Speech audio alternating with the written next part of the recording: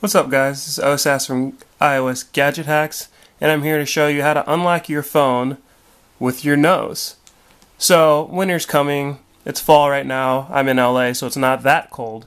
But if it is cold, or if your hands are just dirty or your fingers are dirty, you can unlock your phone with your nose. So obviously, you can see here I can enter in my PIN, or I can use my Touch ID fingerprint to unlock my phone.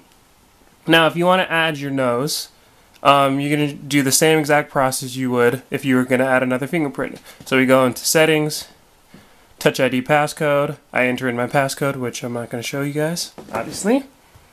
I enter that in. Then I'm back at this screen, and then I'm just going to go to Add a fingerprint.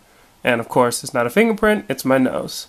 So I'm going to add that, and then I'm just going to press my nose against this as I would with my finger.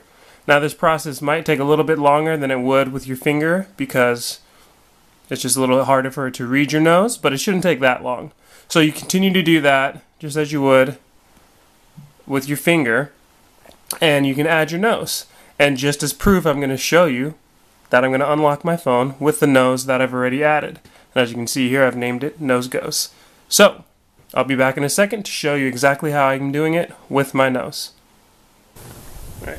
So I'm here with my locked iPhone. As you can see, it says Touch ID or passcode. So I'm just going to place it against my nose to unlock it. So again, place it right against my nose,